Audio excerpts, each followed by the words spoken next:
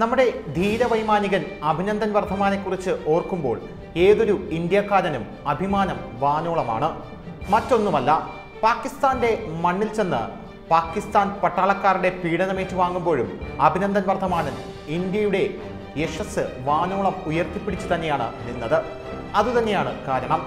അഭിനന്ദൻ വർദ്ധമാനെ ഒന്ന് പറഞ്ഞാൽ, എന്തിന് ഒന്ന് കളിയാക്കിയാൽ പോലും ദേശസ്നേഹമുള്ള ഒരു ഇന്ത്യക്കാർക്കും അത് സഹിക്കാൻ പറ്റുന്ന കാര്യമല്ല എന്ന് തന്നെ നിസ്സംശയം നമുക്ക് പറയാൻ സാധിക്കും.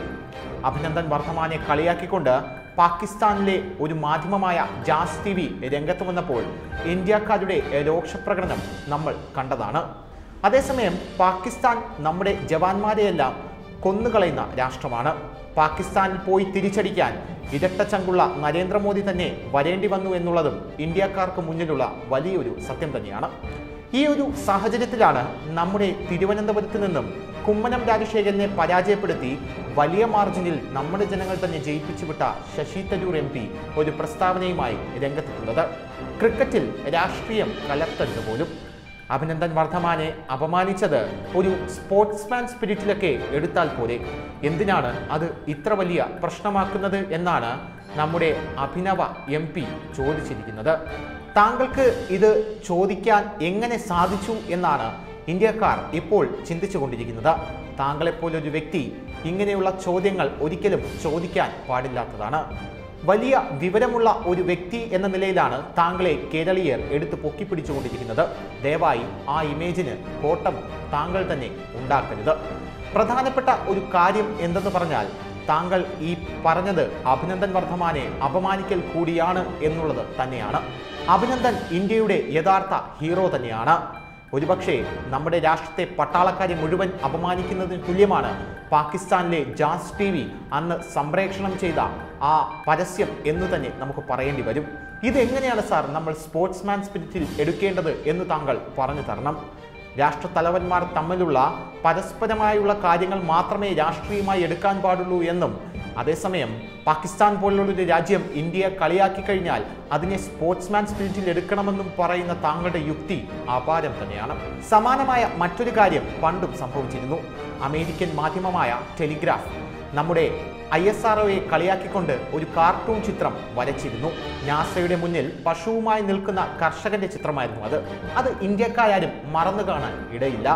എല്ലാവരുടെ മനസ്സിലും ആ ചിത്രം അങ്ങനെ ത്രസിച്ച് ഇപ്പോഴും നിൽപ്പുണ്ട്.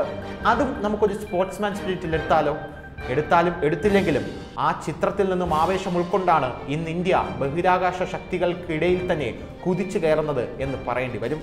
മറ്റൊരു പ്രധാനപ്പെട്ട കാര്യം, നമ്മുടെ ബോളിവുഡ് നടിയായ ശില്പ ഷെട്ടിയെ അമേരിക്കയിലെ ബിഗ് ബോസ് പരിപാടിയിൽ അപമാനിച്ചുകൊണ്ട്, അതും വംശീയമായി അപമാനിച്ചുകൊണ്ട് നേരത്തെ പല ആൾക്കാരും രംഗത്തെത്തിയിരുന്നു. ഇതിലും നമ്മുടെ ഇന്ത്യക്കാരുടെ പ്രതിഷേധം കത്തിയിരുന്നു. താങ്കൾ അന്ന് പറയാത്തത് എന്താണ്? അത് ഒരു സ്പോർട്സ്മാൻ സ്പിരിറ്റിൽ എടുത്താൽ പോലെ, അതൊരു ഗെയിമല്ലേ, ഗെയിം ആവുമ്പോൾ അങ്ങനെയൊക്കെ സംഭവിക്കുമല്ലോ എന്ന്. ഇതൊന്നും ഒരിക്കലും സ്പോർട്സ്മാൻ സ്പിരിറ്റിൽ ആർക്കും എടുക്കാൻ സാധിക്കില്ല സാർ. ഇന്ത്യയും പാകിസ്ഥാനും തമ്മിലുള്ള ക്രിക്കറ്റും രാഷ്ട്രീയം തന്നെയാണ്. മൻമോഹൻ സിംഗിന്റെ കാലഘട്ടത്തിൽ 2020 ക്രിക്കറ്റ് ലോകകപ്പ് കാണാൻ മൻമോഹൻ സിംഗും നവാസ് ഷെരീഫും ഒരുമിച്ചാണ് എത്തിയത്. അന്ന് ഇന്ത്യയും പാകിസ്ഥാനുമായിരുന്നു ലോകകപ്പിന്റെ ഫൈനലിൽ. ഇന്ത്യയും പാകിസ്ഥാനും തമ്മിലുള്ള ബന്ധം കൂടുതൽ ശക്തിപ്പെടുത്താൻ ഇതുപോലുള്ള ക്രിക്കറ്റും ലോകകപ്പുകളും അതിലൂടെ നമ്മുടെ രാഷ്ട്രത്തലവന്മാരുടെ സമ്മേളനവുമെല്ലാം സഹായകരമാകും. ക്രിക്കറ്റിനും ഒരു രാഷ്ട്രീയമുണ്ട്. ആ രാഷ്ട്രീയത്തെ അവഹേളിക്കാനാണ് പാക് മാധ്യമം ശ്രമിച്ചത്. പാക് മാധ്യമം രാഷ്ട്രീയത്തെ അവഹേളിക്കുന്നതിലൂടെ, നമ്മുടെ അഭിനന്ദനെ അവഹേളിക്കുന്നതിലൂടെ നമ്മുടെ പട്ടാളത്തെ മുഴുവനും അവഹേളിക്കുകയാണ് ചെയ്തത്. ഒരിക്കലും ഇതൊന്നും സ്പോർട്സ്മാൻ സ്പിരിറ്റിൽ എടുക്കാൻ സാധിക്കില്ല. മറിച്ച് സൗഹൃദമായ മറ്റ് സംഭാഷണങ്ങളാണെങ്കിൽ അത് മനസ്സിലാക്കാം നമ്മുടെ യുക്തി കൊണ്ട് തന്നെ. പക്ഷേ എത്ര യുക്തിപരമായിട്ട് ചിന്തിച്ചിട്ടും താങ്കളുടെ യുക്തി എങ്ങനെയാണെന്ന് നമ്മുടെ ഇന്ത്യക്കാർക്ക് മനസ്സിലാകുന്നില്ല.